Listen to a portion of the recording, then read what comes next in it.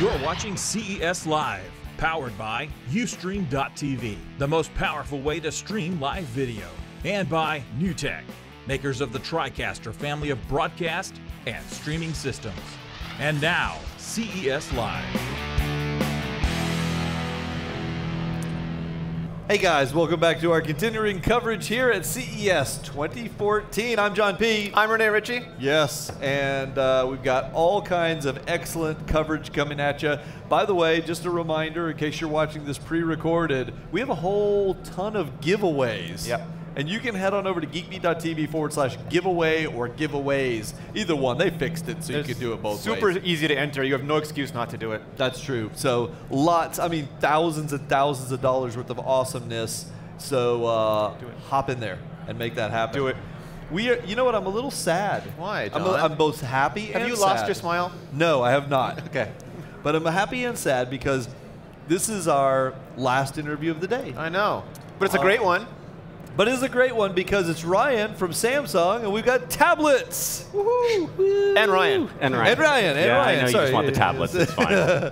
Well, you know, we're big fans of the Samsung, and you guys don't know it, but I have been using The entire all show. day, I've been using the Samsung. This is my Galaxy Tab 3 8-inch that we are using for the run sheet, so I can see who's coming up next and blah, blah, blah. So what you have all kinds of tablets laid out here. Absolutely. So this has been a pretty busy show for us on the mobile side. We actually announced 4 new tabs. That's a lot. I saw the Android Central team come out of that room in shock and awe, Ryan. So what's really cool about this is it's the Pro line, and I mean, much leaked before we actually announced it yesterday. But what's awesome about these is they are at the high end of the market. So they're all WQXGA screens, 2560 by 1600 resolution. That's amazing. Wait, can you say that number again? Even the baby one. Even the baby one. So 2560 by 1600. My monitor on my desk isn't that resolution. And these will look way better than that anyway. That's all the pixels. All the pixels belong to Samsung.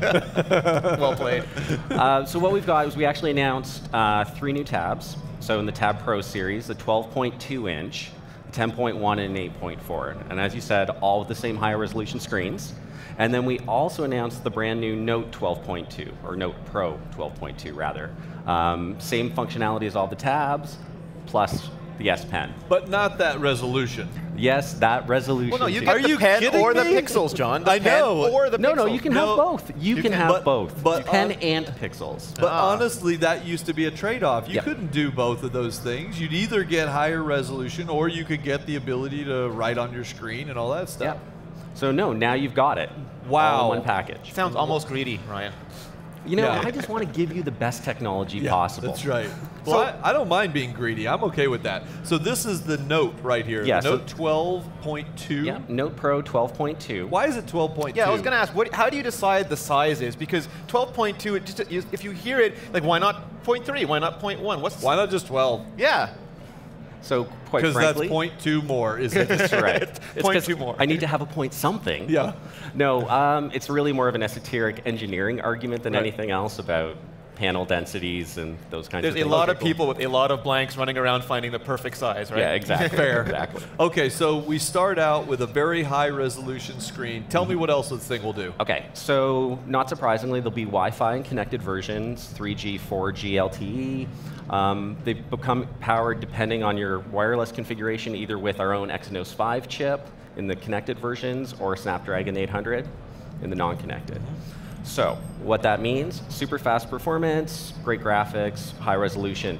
And what we really wanted to do, and if you guys don't mind, I'd love to show you a couple of features. Please do. We would love that. So first things first, because we've got these great high resolution screens, we wanted to take advantage of all of that real estate.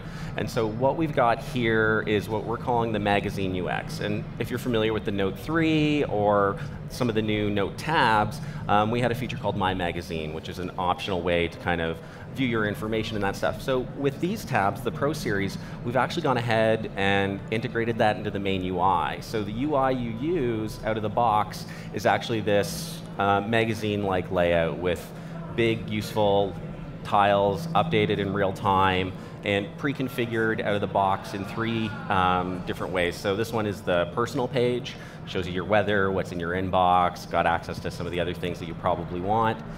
Go over to the business page, it's got your schedule, it's showing you business news, it's got access to the Office suite and some other cool features like remote PC and WebEx and some other stuff. Remind me about remote PC because it's pretty cool. And then we've got your social feeds page. So basically integrating your Twitter, your Facebook, and all that kind of stuff. And that's important because geeks might care deeply about the bits, but my mom just wants something she can use in her hands. Well, and that was it. We basically wanted to do something that made these things really easy to get to. I mean, we're not talking to just geeks anymore with these products. They've reached the mainstream. Oh, yeah. And so we want to do something that's like, yeah, I've got this big piece of glass. A grid of icons probably doesn't look that good on it. Frankly, if they wanted a computer, they would have bought a computer. They came to you for something next. Exactly, exactly. And that's what we wanted to do with these Pro line of tablets is say, you know, you're pretty comfortable with the tablet today. I mean, most consumers are using it for entertainment, consuming content, watching videos, all that stuff that we use our tablets for. But very few consumers are really using them for those more productivity-oriented tasks. Yep. These people are still going back to their laptop or their desktop to do their email, to do Office documents and that kind of stuff. Because it's hard still. By the way, a couple of quick questions. Monty made a comment, Samsung adding Windows features to Android. That's funny. Guest 04285, can those screens be changed or not? And along those lines, Beck Jr., what if I wanted less on my screen? Can we customize it? Yeah, absolutely. Fully customizable. That's actually what I'm showing here right now. You can have up to 5 of these Magazine UX home screens. And kind of selecting what you want on screen is as easy as checking it, and it starts pre-populating the page. Nice. Automatically resized. Now, having said that, if you want, you can do the same thing here that you can always do with Android. Okay. So long press, resize, or if you want to just go back to a more traditional icon-like layout, you can absolutely do that. How about the, we talked about the screen on these things, and when we talk about giving all this tablet-like, newspaper-like functionality, what I've noticed is oftentimes that'll slow down it'll slow down a tablet or a phone if you load it up with too much stuff. What kind of other stats can you tell us about these devices? Yeah, so they're all running Android KitKat 4.4. Okay. The processor, so for example, our Exynos 5 is an octa-core processor, so it's a big, small configuration. So you've got, I think, 4 cores running at 1.9 and 4 cores running at 1.3. That's important because not everything needs big CPU behind it. Well, and that's it exactly. So when you start talking about these devices, yeah, they've got big batteries, but they've also got really big screens, and so that kind of optimization and performance is important because you don't want it dying after an hour. Yeah, no matter how good the tablet is, if it's dead, you cannot use it. Exactly. So we're looking at about 10 hours battery life, regardless of which screen size you're using with these. So watch 5 movies. If you're stuck at JFK, yeah, CES. How about RAM and storage and things like that? Yeah, so 3 gigs of RAM. Oh, nice. In them. And the base memory configuration is 32 gig. Also be available in 64. And of course, because it is a Samsung product, it is micro SD expandable as well. And what other I/O do we have on this? Can we plug in HDMI? What do we? This is where things start to get pretty cool. Okay. So it's actually got USB 3.0.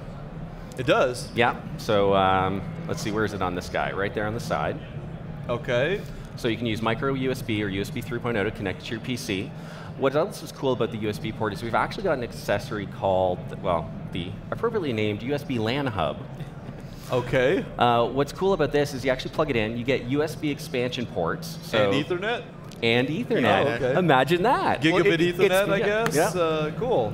So very much if you wanted to connect it to your old school network. Yeah. Well, hardline. And I also would assume that that means that if I wanted to, let's say, use this in a dockable kind of situation, like I'm going to carry it around and use it as a tablet, but when I go to the office or something, I could have a Bluetooth keyboard and mouse. Absolutely. I could plug that into the hub, and I've got gigabit Ethernet, I've got a screen, a keyboard, a mouse, and I could use it like a kind of a little Android-based computer. Yeah, absolutely. So it'll fully support Bluetooth keyboards. We've got a Bluetooth mouse that will be available for it as well.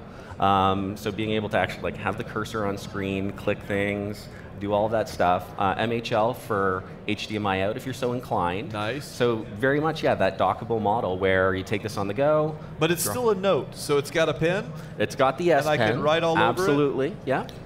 And But I don't see a pen, Ryan. Oh, well, here it is. Wow. Imagine that. Yeah. It's like magic. Okay, let me ask about a price point. I'm talking specific about this 12.2 right now. You like that 12.2. I do. I have very specific things in mind for it, okay? So I want to know how much it's going to cost me to start with. So we haven't announced pricing yet.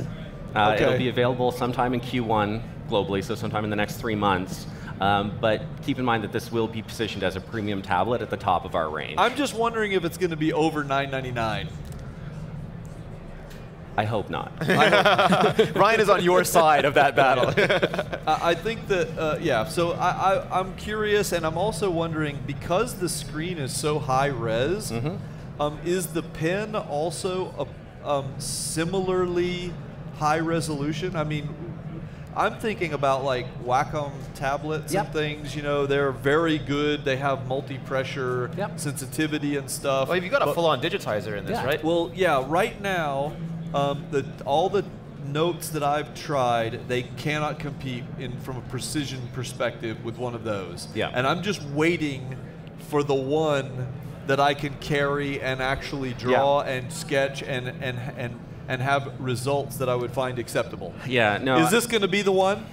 I think it's or not quite. Well, we're still almost there. I think we're almost there. Okay. Now, I haven't done a back-to-back comparison on these, so I don't know for sure. Yep. But I mean, the challenge is we're recognizing a pen nub on a high-resolution visual screen, Yes. and so there's always going to be some interface difference between what you, the user, intends and what shows up. I mean, that's just we're learning to use these things as consumers. So it'll be great. It'll be closer to anything than anything you've used. Probably a much better experience. Well, no, definitely a much better experience than what you've got on your notes today in terms of performance, accuracy, pressure sensitivity. I mean, keep in mind this is now like our 4th generation of these devices. I know, so we've continued to refine the technology quite a bit. Yeah, I really think you guys are going to put them. I think you're going to put digitizers out of business with tablets. Even with the Note, it was the best digitizer you could carry around with you. I'd been dreaming about that for years. I do use this Note and I enjoy it and it is good for stuff, but there's 2 problems with it. One, it's just too small for me to draw on. Even though you can zoom in and out and all that, it's too small. And 2, it's not quite there with the precision that I would need. But that size, and if it offers improvements, could be something an artist could use, you know, or I could use for Photoshop editing. I mean, at that resolution now, I could take photos, put them on there, and retouch them very nicely if I have the appropriate application for it. Well, and so that's a great segue, because if you don't have the appropriate application, what you can actually do is remote PC back into your computer that's sitting on your desk and access all of your desktop applications there. Nice. As well as drag and drop files between the 2. What's great is from the Note to this line, you are making people whose primary device is mobile better able to do the stuff that they want to do.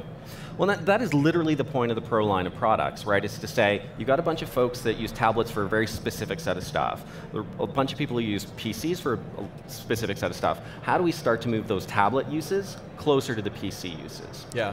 And that way, when they're close enough, right now there's a gap. Like for someone like me, there's a gap between what I can use this for and what I can use that for. And if we can just close the gap, then you can use it for a lot more. Maybe not replace it, but there are 50% more times when I could just turn to that and not have to break out. Absolutely. I mean, like I think all of us probably travel with a laptop, at least one tablet, at least one phone. These guys like 9 phones each. Yeah. So the interesting thing for me, and the example I like to use in terms of making these relevant, is on a plane.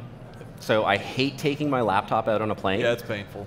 But I also hate doing email on a tablet. It sucks.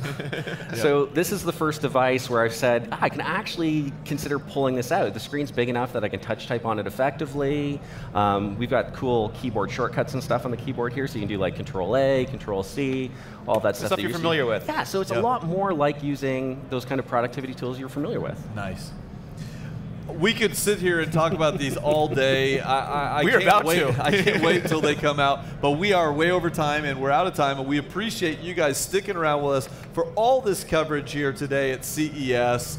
Thanks so much for coming out, showing us the Samsung tablets. You guys, thanks a lot, and we will catch up with you tomorrow as we continue our live coverage here at CES. I'm John P. I'm Renee Ritchie. We're out of here.